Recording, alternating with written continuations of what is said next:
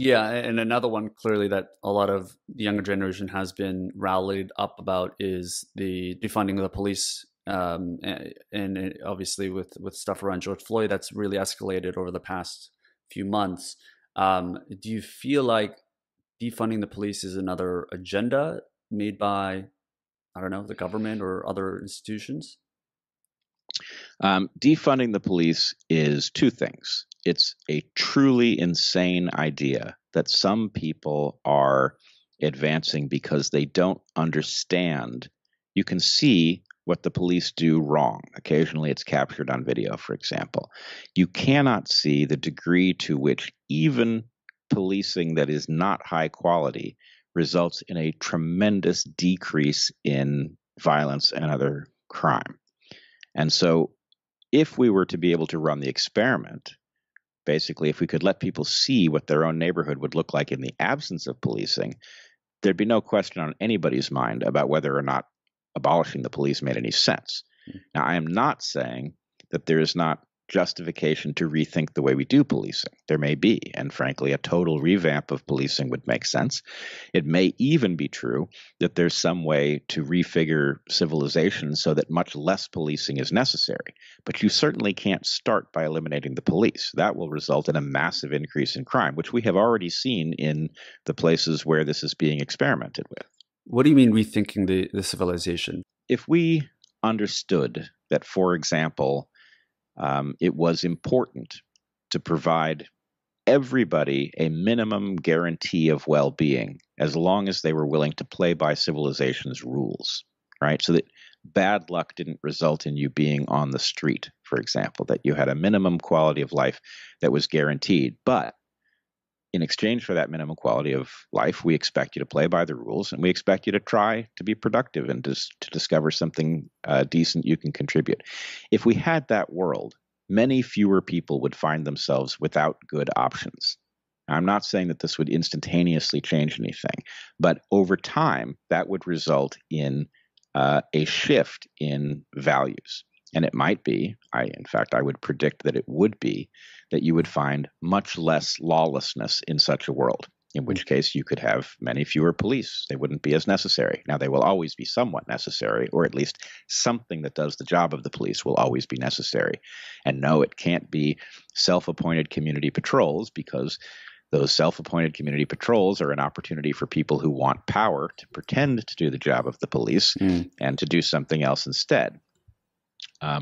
But in any case, I believe all options should be on the table, that we should be very careful about implementing things for the reason I said up front, that unintended consequences loom very large. And so one should be very cautious about upending a system that somewhat works in favor of something that hasn't been tried. But we should be open to this discussion. We should not, however, be open to the idea that you can uninvent the police suddenly and not see a massive spike in crime. That's guaranteed. Yeah, and I think you mentioned the idea of filtering people for high values and the utmost characters so that this stuff doesn't happen. And unfortunately, it's that one bad apple that kind of ruins it for the rest of the police force, because oftentimes it is a minority of the people that have that issue. To me, at least, it doesn't seem like defunding is the issue, just from like a proper training perspective, but also just from a salary perspective. I mean, how can someone be motivated living in New York City or Los Angeles getting paid $40,000 a year with inflation and not have corruption? I mean, I live in Mexico City part of the time, and this is the issue with Mexico City, is that they're always looking to target foreigners, which is like the worst thing you can do in a developing country that makes a lot of money from tourism, and defunding it would even make that worse. I absolutely agree with you that it is not clear that you should move in the direction of less funding. Certainly, I'm no fan of militarized police, but I think what people need to realize is that in part, police are being used to keep a broken system functional, right? They've become a punitive mechanism, which is not supposed to be their role. The solution to that could involve lots of things, but one argument is that you would want more funding, or at least you would want to apply more funding to salaries. So you could accumulate higher quality people who would be less prone to violence and corruption, and that would be the direction of the solution. In any case, what you can certainly say is that you do not want your policy to be formulated by a tiny number of people, attacking federal buildings in the streets. You want policy to be formulated by people who are free to navigate these difficult issues. You want them armed with the best information that they can have at their disposal, and you want to proceed with great caution, right? So the idea that we are suddenly defunding police in many different places because a mob in the street who does not represent the viewpoint of, I believe, any reasonable person, that they are in charge of the direction of our policy is evidence that something's gone very seriously wrong. Yeah, and I imagine the problem with, just given how long it takes to change pass a bill and to change the laws, is that once you do it and there's severe consequences of defunding, to reverse that means that, number one, you have to get all of these politicians to get over their egos, to admit that they were wrong. But so much chaos would have already upended all of these major cities, more than that's already happening, that it's definitely crazy. But rethinking the civilization, that's an interesting point that I do want to go over. I mean, it seems like you were talking about a form of UBI, whether it's the exact number of $1,000 a month. We've actually had Andrew Yang on. Would love to dig into in terms of how to make something like that possible, in your opinion. Well, I would say, first of all, I'm very interested in Andrew. I quite like him. I think he's got exactly the characteristics we need in a national leader, which is to say he's creative. He isn't driven by ego. He's clearly patriotic.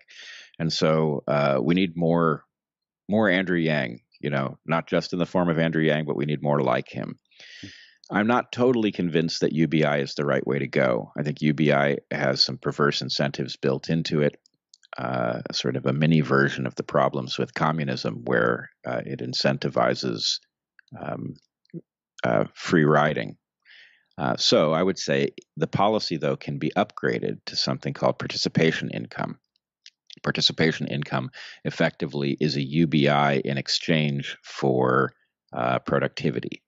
So this also has potential hazards built into it. But in any case, again, the solution to this is to get wise, creative people who are inclined towards saying the truth, irrespective of how it affects their personal well-being, to gather those people and figure out what the optimal policy is from the point of view of accomplishing the goal of something like UBI without the perverse incentives.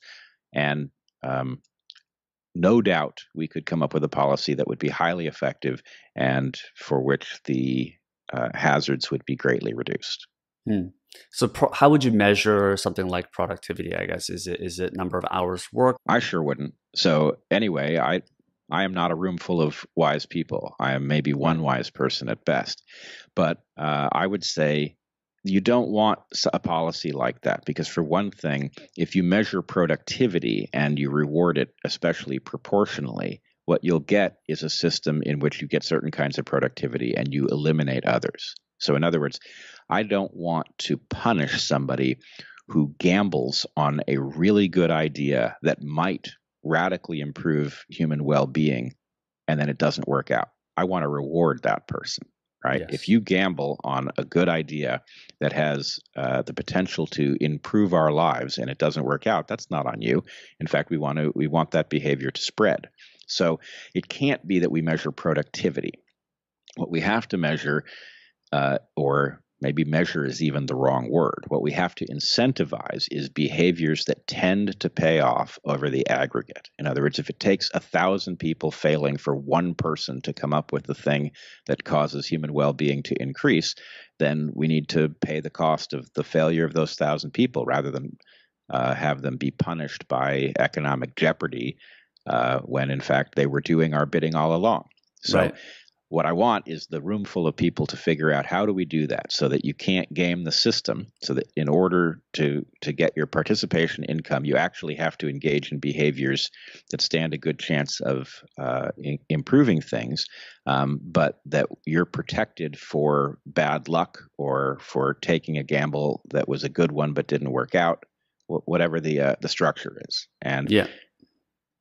wouldn't it be great if we had such conversations and policy was actually driven by them rather than the system we do have, where policy is now driven by special interests that, if anything, are driven to prevent progress because progress threatens them, whereas keeping the status quo keeps them in power?